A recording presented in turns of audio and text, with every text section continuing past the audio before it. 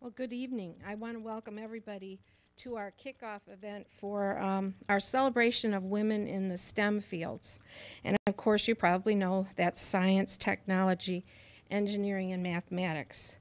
This is the second such celebration that we've had here at Community College. The first was a celebration of women in the arts. That was 3 years ago. It's part of our celebration of Women's History Month. And we organized this as part of the Feminist Reading Group and the Women's Studies program here on campus. The purpose of it is for our community to explore the role of women in these fields, both in the past and today. I want to thank the people here at the college for supporting gender equity, which our college has done through its entire history. Particular thanks to Provost Hilda Healy for her early support of this event, along with the support of Dr. Patty Trepkowski, Dean of Instructional Support and Interdisciplinary Studies. Dr. Lori Chesley, who's the Associate Dean of Arts and Sciences, and also our Dean Rick Olson. This evening, we're very fortunate to have with us as our first speaker, Dr. Carolyn Shapiro-Shapin, who's Associate Professor of History from Grand Valley State University, from their History Department. Dr. Shapiro-Shapin earned her degrees, her Bachelor of Arts degree at Adelphi University, her Master of Arts, and her PhD at Yale University, and all of those degrees were in history. I am very happy to introduce to you now Dr. Carolyn Shapiro-Shapin as she gives us her presentation on research in unlikely places, Pearl Kendrick, Grace Eldering, and the Michigan Department of Health Laboratories.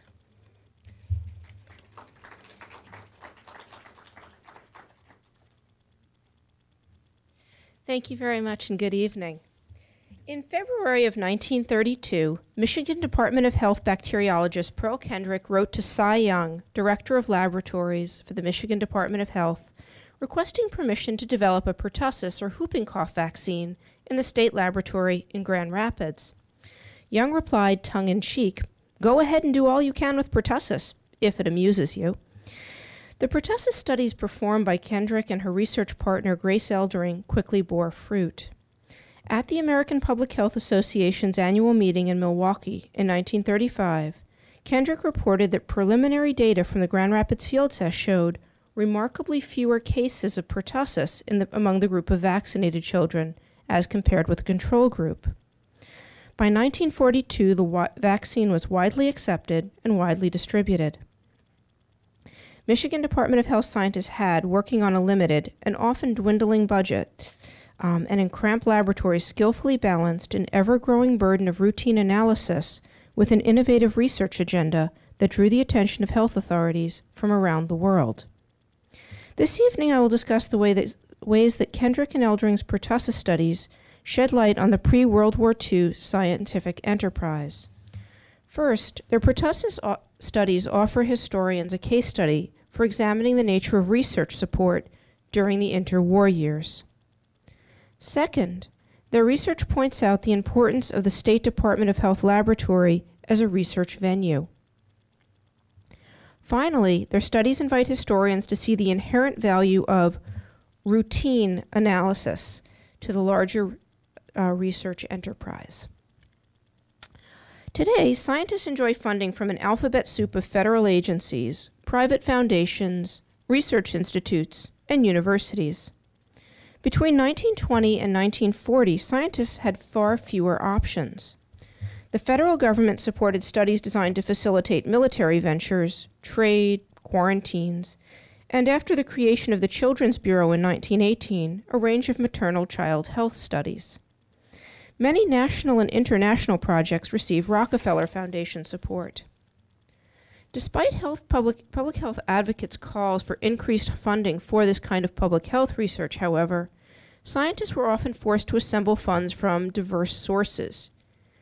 Kendrick and Eldering's laboratory work and concerted outreach efforts won them the cooperation, confidence, and community support, financial and otherwise, that made the large-scale field trials possible.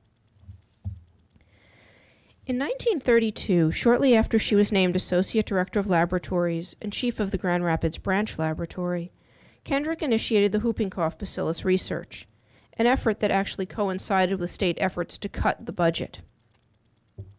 The Department of Health gave Kendrick and Eldering the freedom to use the state's laboratory facilities to conduct their innovative research once the day's regular analyses of water and milk from most of the western part of the state were done.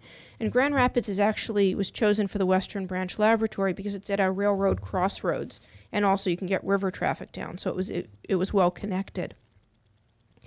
As Eldering recalled in a 1984 interview, when the workday was over, we started on research because it was fun. We'd come home, feed the dogs, get some dinner, and get back to what was interesting.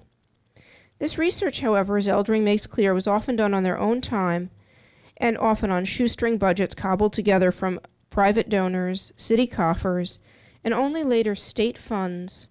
And after that, when the federal government starts sending New Deal relief funds, state emergency relief funds pay for some of their staff, and then later federal emergency relief funds. But before 1935, they were working in the hundreds of dollars for their budget, which if you compare that with modern scientific budgets today, which are often in the millions of dollars, it's quite a contrast. Kendrick and Eldering were fortunate to live and work in Grand Rapids, Michigan, a city dedicated to preserving the health of its citizens.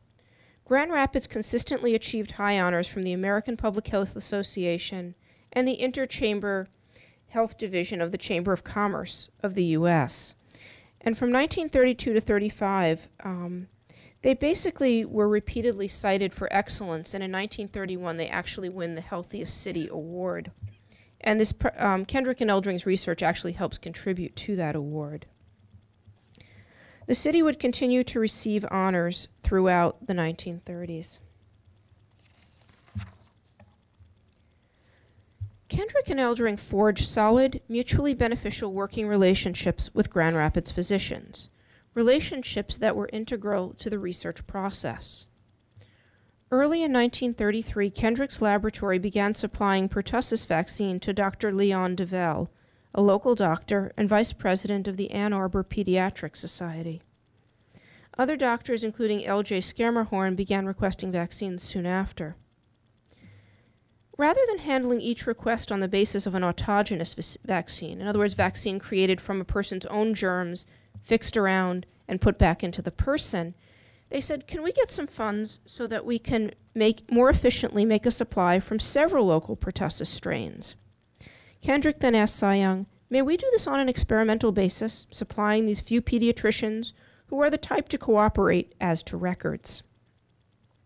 In return for providing vaccines, Dr. DeVell supported laboratory work by spreading news to the medical personnel at St. Mary's Hospital and other facilities that diagnostic cough plates would be available.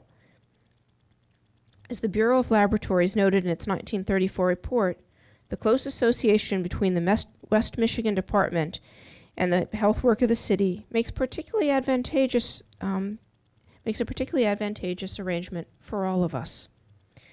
The possibilities for cooperative investigation, they continued, is unlimited. Such an investigation is in progress at the present time in connection with a pertussis study. The next step for Kendrick and Eldering in creating a general vaccine was to take what work had been done and make it more efficient and more effective. To this point, scientists had isolated the bacillus that causes whooping cough and argued a great deal over whether it was really the one. Figured out that if you use smooth cultures rather than the rough phase of the culture, you got a better vaccine. And some scientists, Modson and Sauer, had actually had very limited vaccine studies.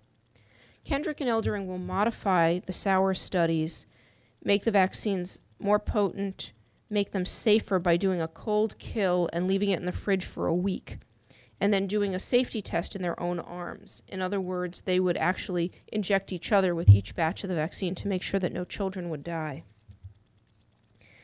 Now, where did they get the samples to do all of this work?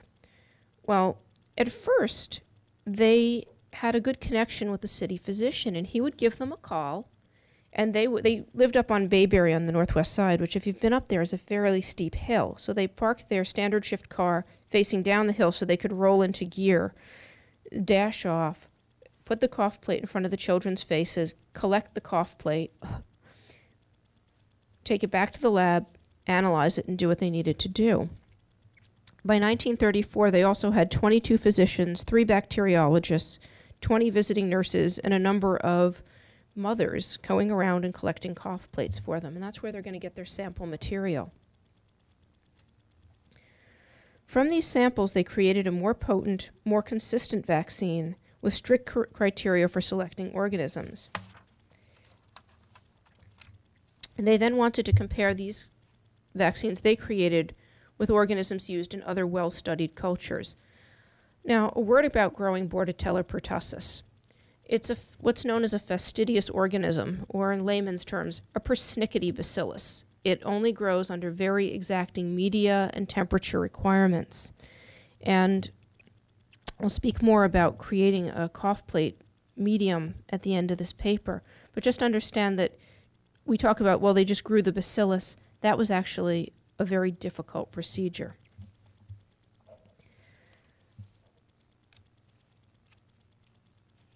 Later on in their career, Kendrick and Eldring would, from their vaccine, develop a standard potency test. Working with NIH scientists, they would develop measures to figure out how many organisms were actually in a sample. And their vaccine, while it's no longer used today because we've gone to an acellular pertussis vaccine, if you go over to NIH and talk to the scientists who work on pertussis, they will tell you that Kendrick and Eldring's vaccine was among the best made and one of the least reactive. Pertussis vaccines tend to actually be fairly reactive. Now, once you produce the vaccine, you then need to do a field test. Vaccines have to go through field trials to be put into general use, and that means testing the vaccine in children. Here, Michigan's Department of Health was amazingly good at outreach, not just to individuals, but to local organizations. During this time period, early 20th century and beyond, many vaccine studies relied upon orphans. Orphans were the ones who were called upon to, quote, do their duty to society because, well, they had to pay the debt back somehow. Eleanor Roosevelt in 1933 began investigating claims of orphans used in research, and she will eventually help terminate that practice. Kendrick and Eldring did not rely on orphans. Instead, they addressed the Community Health Service, the City Health Department, the Kent County Medical Society, the local PTAs, the Visiting Nurse Association, the Board of Ed, the Chamber of Commerce, and even the League of Women Voters. The goal here is get the vaccine study known and build trust in the community. These community groups would first support a preschool immunization survey. Before you can do a vaccine study, you have to know who's had pertussis, who's had the shots, of any kind of shot, and then you need to match the children who are going to receive the vaccine with controls for who are the same age, the same sex, the same living district, living conditions. So this preschool immunization survey funded with state emergency relief administration funds, i.e. federal dollars given in block grants to the state during the New Deal, provided Kendrick and Eldring with a viable means of selecting controls matched for age, sex, and district. The parents willingly brought in their children for vaccines. Whooping cough is a disease that most Americans no longer know about. Senior citizens know about it. And unfortunately, some pediatricians are knowing about it because parents aren't vaccinating. But basically, the reason the disease was so deadly, especially in the under 5 age group, was that it causes a child to cough himself into what we'd call shaken baby syndrome. It is a horrible disease. It takes weeks and weeks to get over the disease. But Both Kendrick and Eldring had suffered from the disease as children.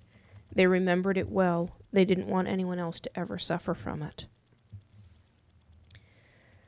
Then you have to get, so once you get children to do the study, then you have to administer the vaccines. And here they set up clinics in federally funded nursery schools, city hall, local schools, and they had to give the children a series of 4 or 5 shots.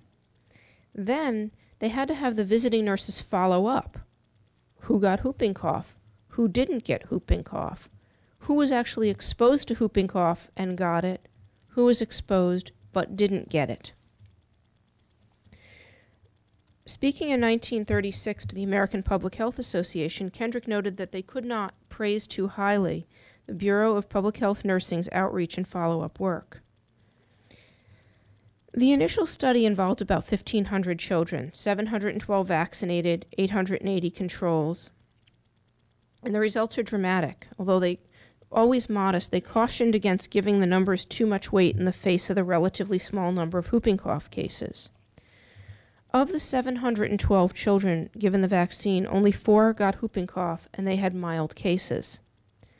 But of the 880 controls, 45 got whooping cough. 90% of the children exposed in the unvaccinated group got whooping cough, and they suffered its full ravages. By 1939, over 4,000 Grand Rapids children had received the vaccine. Now, during the first 3 decades of the 20th century, many American cities hosted vaccine trials. Grand Rapids was not alone.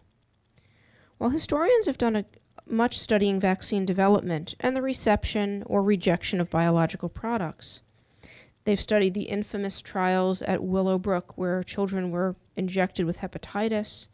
They've studied the famous polio vaccine trials. David Oshinsky's book is in there. But local work, the actual on-the-ground, how you do the study, that's not been studied so much. It's gotten far less attention. We know from the pages of the American Journal of Public Health that James Duell in Cleveland received Rockefeller funding as well as local dollars to conduct his studies. He had support from local clinics and nurses and Case Western Reserve epidemiologists, actually called Western Reserve University then. From January of 1939 to November of 1940, Binghamton, New York also hosted a controlled study of Kendrick and Eldring's vaccine, in which children attending the city's well baby clinics received the vaccines. They received follow-up visits from the State Division of Public Health and Nursing, and all cases of the disease were not only investigated by the City Health Department, but confirmed by State Department of Health communicable disease epidemiologists. While the Binghamton study shares much, including the antigen, with the Grand Rapids and Cleveland studies, New York's State's Department of Health study relied much more on state rather than local personnel. Kendrick and Eldring's work makes clear that the community side of vaccine studies offers a fruitful, if much understudied, field of how science operates at the local level, and if local personnel would be increasingly pushed to the side by state personnel, as was the case in welfare reform. Now, by the 1920s, most states had a Department of Health and laboratory services in place. And while many cities have municipal health departments by the 20s, and historians have studied those quite widely, the interwar years were a time in which state public health authorities are struggling to carve out a niche for themselves. Where do they fit? We don't have a National Board of Health. Many are arguing for that at the time. And in the pages of the American Journal of Public Health, you see a lot of articles like the relative functions of state and local health departments, which warn that over-centralized work, i.e. in the State Department, would undermine local initiatives. The State Department, they argued, should focus on promoting research, standardizing records, and taking care of coordinating local groups. They should stay out of the local affairs. Barbara Rosenkrantz has done a wonderful study of the Massachusetts State Board of Health, and that's about it. There's a little bit on the Louisiana State Board of Health where it intersects with yellow fever epidemics, but for the most part, nobody has studied these boards of health. Comparative studies are non-existent. If you examine the Department of Health records from Illinois, Michigan, Ohio, New York, and Wisconsin between 1920 and 1940, you'll see that these state departments shared a common vision of public health, comparable health administrative structures, a commitment to hiring talented men and women at all levels of the bureaucracy. Women were not at the very top, but they're just about at the top in many places. These states formed common administrative they basically are all aiming to support federal commitments to protecting humans as a resource and to preventing interstate epidemics. You see a lot of maternal child health programs, rural health programs, communicable disease outreach, and in addition to labs and engineering, you also, in some states, have separate departments of TB or venereal disease. Kendrick and Eldring's successful development and field testing of a pertussis vaccine offers an instructive case study for examining innovative research performed in state health department laboratories during the interwar years. Historians, because of paper trails and because of fame, tend to focus on university research, research institutes, federal laboratories, which are were better funded, and even drug companies. But the work of Kendrick and Eldring shows that adding state health department laboratories to the mix broadens our understanding of who is involved in scientific research, where science studies occurred, and just the scope of public health work in the state health department. State health department scientists, often women, worked away from the venues where scientists tended to receive larger scale funding and left, as I said, the larger paper trails. Margaret Rossiter's extensive 2-volume Women Scientists in America, Struggles and Strategies to 1940, and then her second volume, which goes to 1972, called Before Affirmative Action, stresses that while some women conducted important bacteriology research in the state health department laboratories and got promotions, bacteriology at the state level, she argues, was highly feminized and characterized by low salaries. And if you look in the AJPH, the Journal of Public Health, they have all of these job ads specifically for women bacteriologists. And if you compare them to the ones for the male bacteriologists, they're getting about a third less in salary.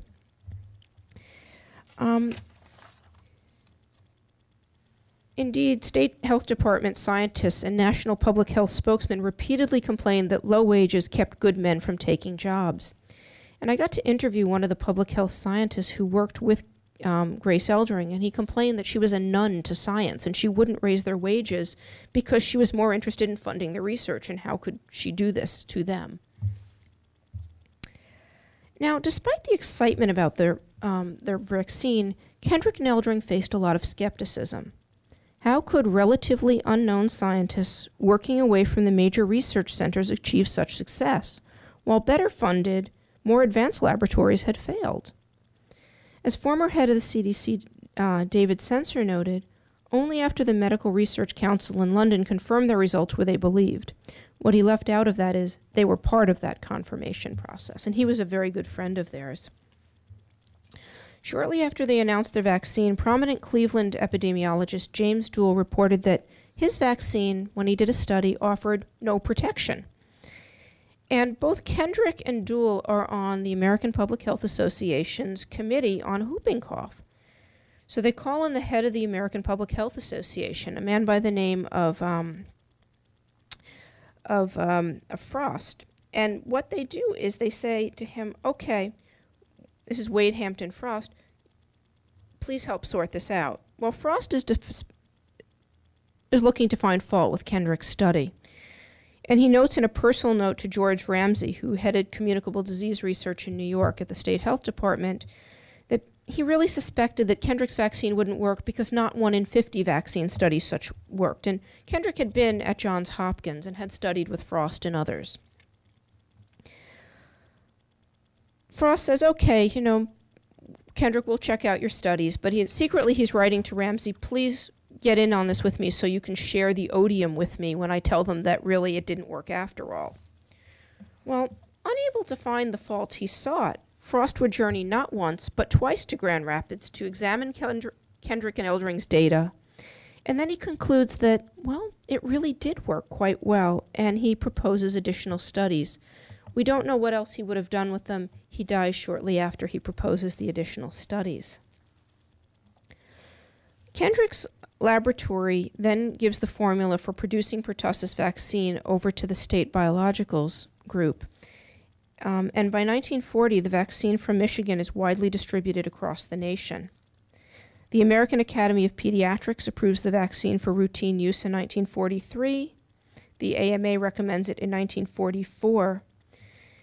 And in 1948, in the textbook of bacteriology, Kendrick and Eldring are cited as the authority of why vaccination for whooping cough should be done. During these years, the Michigan Department of Health enjoyed an international reputation for research and outreach that attracted the attention of health authorities from around the world. And Michigan was not alone. State health departments from across the Northeast and Midwest supported this kind of research, delegating some of the routine analysis to other places, allowing after-hours use of facilities, taking New Deal grants and putting them into public health laboratory facilities. And these state laboratories will not only improve diagnostic tests, but also conduct groundbreaking trials of various biological products and contribute even to the basic understanding of bacteriology, virology, and immunology. Now, when I first heard Kendrick and Eldring's story, I was told that they were really marginalized scientists. No one believed them, no one recognized them.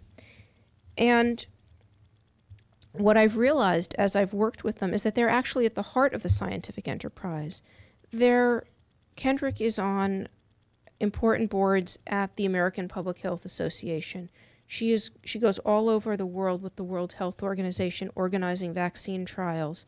She is working with various UN agencies, very, very well known. But why do we know Jonas Salk's name and Albert Sabin and not Pearl Kendrick? Well, some of it is personality. In 1970, Pearl Kendrick and Grace Eldring were invited to appear on national TV on the Today Show. And they said, no, thank you. We're really pretty embarrassed by all of this publicity. We don't want it. And that was the kind of person they were. They got recognition in the scientific community. But beyond that, they were just glad they had saved the lives of thousands of children. It was who they were. But similar to the problem of stressing the marginality of Kendrick and Eldring, stressing the marginality of state health departments by focusing on salaries, promotions, credit, career paths, it deflects the attention away from the ways that scientists at health department laboratories really were plugged in, and that women really had, while not the ability to rise to the very top, those are exclusively reserved for men, they can be associate directors. New York has this, Michigan, and others. Women directed divisions of child hygiene, public health nursing, education, and hospitals, and they stayed in these positions for a good long time. Now, some people will say these are feminized fields. Bacteriology and nursing certainly are feminized fields. But on the other hand, these women were widely recognized for their talents. Scientists employed in state health departments, therefore, were visible, active, and valued members of the international, not just local, public health communities. Indeed, Cy Young, the director of the Michigan Department of Health, not the pitcher, ran the American Journal of Public Health Laboratory section for many years. Kendrick and Eldring hosted scientists from around the world on their porch in Grand Rapids. They were well known for their flower and vegetable gardens. A couple of examples of this high flyer science. In 1928, the New York Department of Health bacteriologists offered not only presentations at the annual meeting of the pathologists, the bacteriologists, the immunologists, and the public health and medical conferences. They also published their results in the Journal of Infectious Diseases and the Journal of Bacteriology, and published a chapter on newer knowledge in the leading Jordan and Falk textbook. Illinois has a similar record, with their scientists publishing widely in the Journal of Public Health, but also the Journal of Bacteriology and the Archives of Internal Medicine. The Rockefellers throw a lot of money at state laboratories, the ones I've mentioned, but also in Alabama as well, and across the South to deal with hookworm. And finally, and this will lead into the last part of the paper, State Health Department scientists coordinated standard methods efforts with universities, pharmaceutical companies, medical schools, and universities to make testing more accurate and more consistent. Now, in her article, A Need for Standard Methods, Patricia Peck-Gossel details the way that critical staffing shortages in bacteriology at the turn of the century created a drive to streamline routine work and devise time-saving methods to keep up with the rapidly rising workload.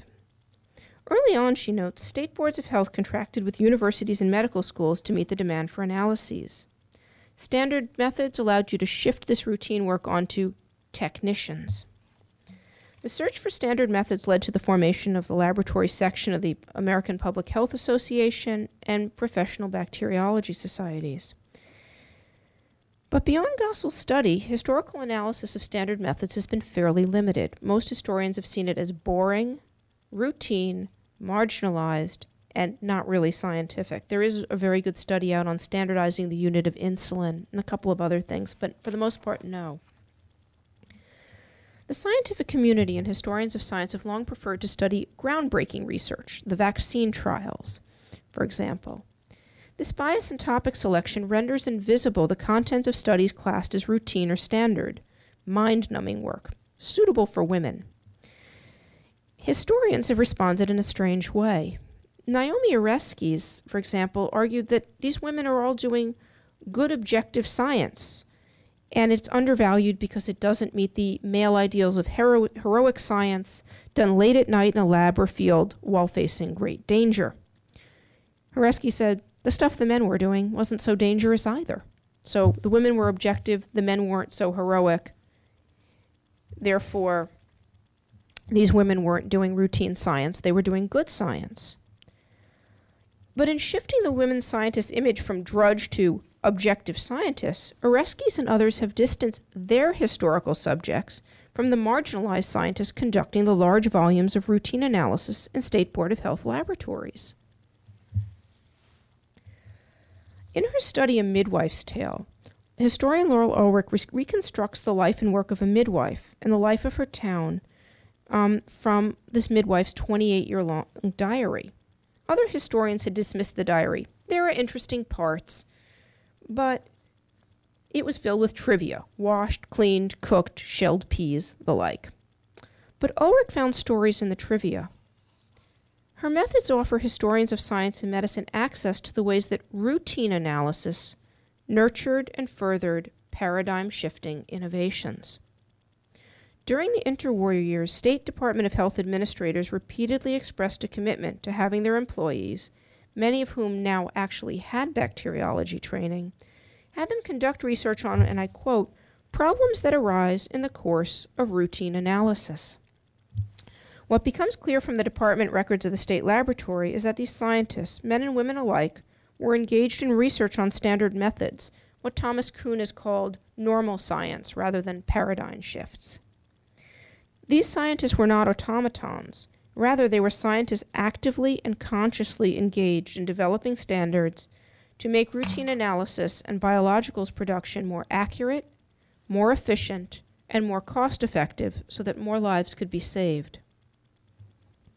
Thomas Hull, director of the Illinois laboratories, noted that while the rapid increase in the number of samples for routine testing prevented the establishment of a dedicated research division, various members of his staff were undertaking the study of problems that directly affected their work in the time permitted. He then noted that as time permits, each member of the division is urged to undertake problems lying within the scope of his routine work. Michigan is similar. Cy Young stressed that they should make this laboratory of maximum value to the physician, and the staff is encouraged at all times to carry on research work, special investigations of problems that arise, especially on special problems that arise in the course of routine work. And Young is actually repeatedly sending his scientists out to Johns Hopkins for training, to University of Michigan for training. So this isn't just routine work. It's routine work done with an eye to making routine work better. Such work produced better growth media, standard methods for bacterial isolation, and and more efficient productions of vaccines, antitoxins, and other biologicals. New York even publishes a standard methods manual that would find wide use in the United States. When the second edition came out, the director of the Wisconsin lab said, "This work is the only comprehensive American publication in book form dealing entirely with the public health laboratory techniques and covering the field adequately. It is a valuable reference book." Where do they put their efforts for devising standards? Well, one is in syphilis analyses. To control syphilis, state scientists wanted to figure out, A, the best way to do a Wassermann test, and then eventually in the Michigan labs, Reuben Kahn, working with Pearl Kendrick and a group of others, figure out that the Kahn test is actually an even better assay for determining whether someone has syphilis. And with syphilis, given the social stigma associated with the disease and the dangers of not catching the disease, you had to get it right. As Health Commissioner Olin noted after that, the Kahn test proved an the savings done by replacing the Wassermann with the Kahn test proved to be an economic consideration of no small importance. Similarly, the states would try to standardize biologicals production, the production of vaccines, antitoxin, various sera. Research would allow greater cost savings. In 1926, Michigan's Department of Health found that it could produce a more affordable product than the commercial houses for the state. And the biological division actually becomes so good at producing the product and so good at purchasing the antecedents that they actually start to realize substantial returns on the production and turn a profit. In 1930, Cy Young noted that while Michigan produced biological products, quote, cheaper than any other laboratory, either governmental or commercial, the biological products had brought the state over $48,000 in profit, sustaining both itself and the entire cost of running the diagnostic laboratories.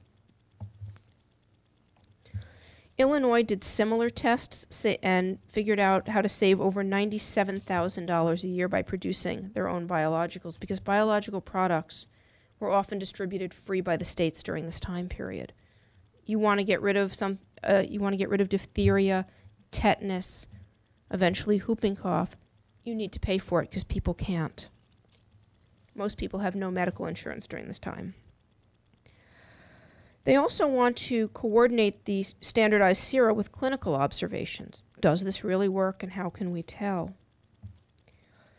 Standard methods are really important. Now today, if you work in a laboratory, which I got to do when I was in graduate school, and you want to make an agar medium, you take agar powder and you dump it in a dish and add some water, and there's an appropriate stirring technique. You want to make sure you only grow a certain kind of E. coli and not another. You add various antibiotics and stir, mix, and you've got a plate. Not so in the 1920s and 30s. There are no off-the-shelf media or diagnostic plates. Culturing the bacillus itself was tedious and expensive because you had to keep checking the plates and making sure hardier organisms didn't overrun the tiny Pertussis colonies. But you also had to make a medium. In this case, they decided to use sheep's blood, which sometimes the scientists themselves, Grace Eldring was from a Montana farm, they had to go out and get blood samples from the sheep to make their media. That takes a lot of study. You want a potato bouillon medium, you're boiling potatoes. You're not just reaching off the shelf. So efficiency here and standard methods are important. Finally, one of the questions is, how long do you keep a child in quarantine? Now, back then, parents who had to not go to work, and many parents didn't work, mothers didn't work outside the home, but when there's not two breadwinners, or when there's not someone to watch your children, who watches the child while they're in a 3 to 4 week isolation period? This is a major problem, because there also was no standard for doing this. Chicago had a 2-week quarantine, and then for 3 weeks you could, for the next week or so, you had to wear a yellow armband that said whooping cough, and you could walk in the street with a nurse. Michigan had a 3-week period of isolation. And finally, Kendrick and Eldring studies the cough plates they developed, the better media, the better growth, protocols allowed them to say, no, by the 4th week, most children are not infectious anymore, and we can do release plates. In other words, if you have 2 consecutive release plates that are clear of pertussis, then you can go back to school. Otherwise, we're not going to let you spread this disease.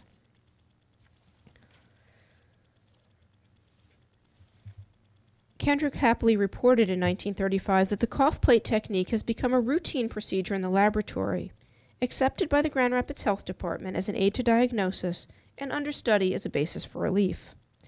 Without the standard methods for media, sample collection, culturing, confirming cases, the larger vaccine study would have been far more difficult, far less consistent. Solving routine problems facilitates groundbreaking studies. It's not drudgery, it's groundwork. State health departments deliberately carved out a niche for themselves in the interwar years. As federal money became increasingly available after World War II, these state departments would position themselves so as to get the maximum share of federal dollars they could. They would struggle to maintain their research and outreach niches in a world where increasingly they would have to compete with funds compete with national laboratories in the CDC, the expanding NIH, bigger universities, private laboratories, and an alphabet soup of state and federal agencies. Still, the work of scientists like Kendrick and Eldring and state health department laboratories during the interwar years suggests that there's rich historical territory that can be fruitfully mined in our efforts to understand the process by which science was supported, the venues in which research flourished, and an understanding of the very real value of the mundane and the routine. Thank you very much.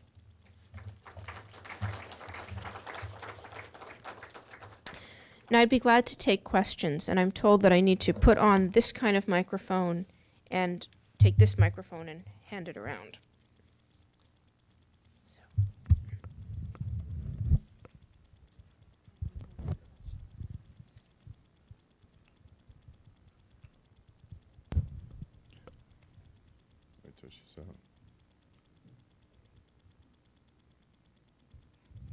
Okay, our women's studies class did some research on these 2 scientists. One of the things that they found was that there was very little information available. They got very upset about it. And so I'm wondering, where would one find more information on Kendrick and Eldring? Not simply biology, but their methods, and where would there be research such as yours, which would explore their influence on others later? That's a good question. It's taken me a long time to piece their lives together. Kendrick actually has about that much shelf space at 7 boxes worth at the library in Ann Arbor. Special collections in Ann Arbor. She actually very carefully organized and edited her papers so that you, am I not working? Oh, I'm not on, am I? I think the button's, that's better? Yeah. Okay, sorry. So I can talk to Kathy Bean down there? I guess so, yeah. But that's one of the places. Grand Rapids City Archives is another place. Grand Rapids Public Library, I'm sure you've worked with there. But also their publications are everywhere. The American Journal of Public Health, their archives are now online. And they've published widely there.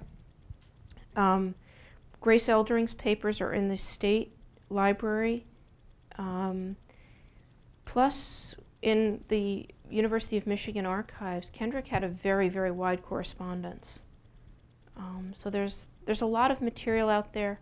I have an article that I published in the Michigan Journal of Michigan History just a year or so ago as well, but which is on the community aspects. Also in Bethesda, Kendrick's work with Margaret Pittman, excuse me, on standardizing studies is also available.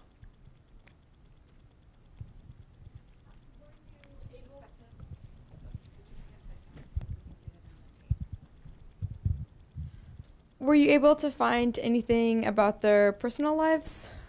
They were very private people. They shared a home on the Northwest Side. They were best of friends From their own work, I've managed to piece together their lives. Kendrick was born in Illinois, moved to upstate New York with her father, who was a preacher for the Free Methodist Church. And I spent some time working with materials from the Free Methodist archives to get a bit of her ideology. She starts out as a teacher, and then decides, I love teaching, but I want to research.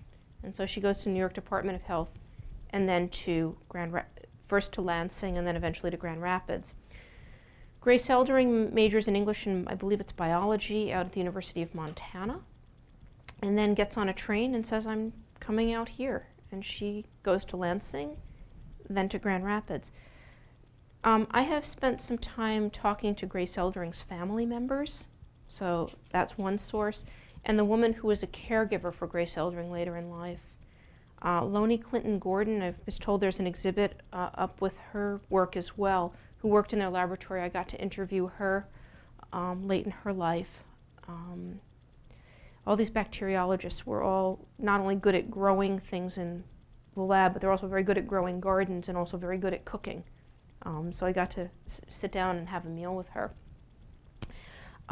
So there's some material. One of the questions I'm always asked is, they shared a house, so what else did they share? They shared a life, but I finally asked this question of the women who knew them, and finally one Dr. Lucille Portwood, who is over at Michigan State, I finally asked her, and she, 80 years old, quite deaf, screams into my tape recorder that I'm 80 years, I'm a lesbian, and I would have known if those gals were up to something. So from basically what I was told is women of that generation, the salaries are low in public health. The salaries are low in teaching. You shared a home because otherwise you wouldn't get to live someplace quite so nice. And it was company. They weren't getting married. That's not what their interest was. If they had decided to go and have children and have a different kind of a life, they wouldn't have been able to go to the lab all evening. And so they made choices. Thanks.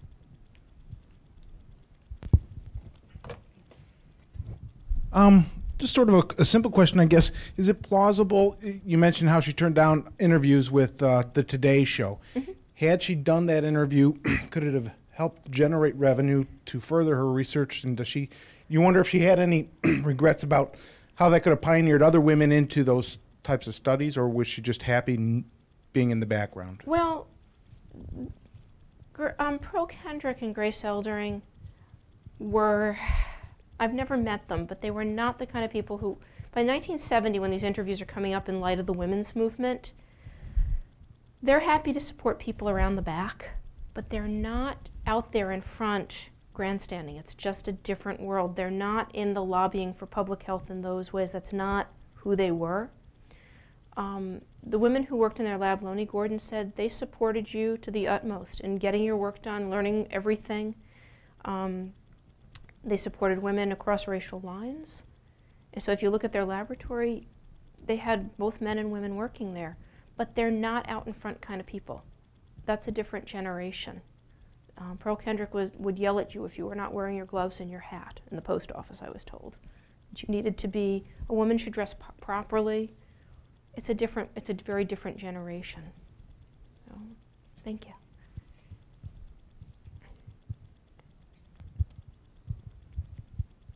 You said the quarantine time was 4 weeks. I was just interested if any of the research ever led to a shorter isolation period. Actually, it's an interesting question. What they found is, I don't have the figures with me now, but that a certain percentage of children were clear by this week, but 4 weeks was the time period by which you could pretty much, it was, I think, over 90% were clear by that, and then you needed 2 release cough plates, consecutive release cough plates, to make sure you were truly clear, because this disease was incredibly contagious. So, yeah. I was wondering if you'd be willing to share your personal story with us. I wonder how you got interested in this field as a historian? In Kendrick and Eldering? Actually, the way I got interested, that's a really interesting question. My dissertation was on Chicago sewage. There's nothing to do with Pearl Kendrick and Grace Eldering. It's actually an earlier period, and you don't get to give many after-dinner talks when you do sewage. I was looking for a new topic. I had said what I needed to say about Chicago sewage, and so I was done with it. And people in Grand Rapids kept telling me I needed to work on these women. And they were fascinating women with a wonderful story, and their records were local for the most part. And that fit with my life. I think sometimes you're drawn to historical characters, and I won't compare my work to theirs because they saved many lives, but you find people who are sympathetic, and you kind of, I love the way that they did their work. They got credit in the scientific community, and that was what mattered. What mattered to them more than any credit the scientific community could have given them, however, were the lives they saved, the lives they touched. And even later in life, one of their efforts had been, once they got the whooping cough vaccine down, how do you combine antigens to make what we call the DTP, which today now it's a cellular pertussis. But Pearl Kendrick said these poor little pin cushions, we can prevent more and more diseases, but these kids are pin cushions. We can't keep sticking them. How do we combine antigens? It was about the lives they could save, the suffering they could prevent. And I've always found that really interesting about them, so good characters. I wanted to know what their names are again. You keep saying it, and I'm like getting confused about what exactly their names are. Pearl Kendrick, Pearl Kendrick, and then Grace Eldering, Eldering. My New York, I'm New Yorking it. Well, did anyone else have a question?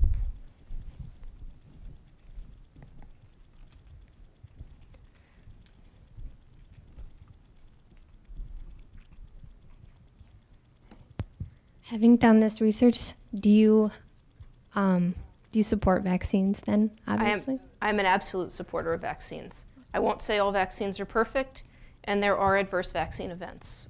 It's a question of the good of the one, which actually it can protect your own child, but it also, if you have something called herd immunity, it protects large scale.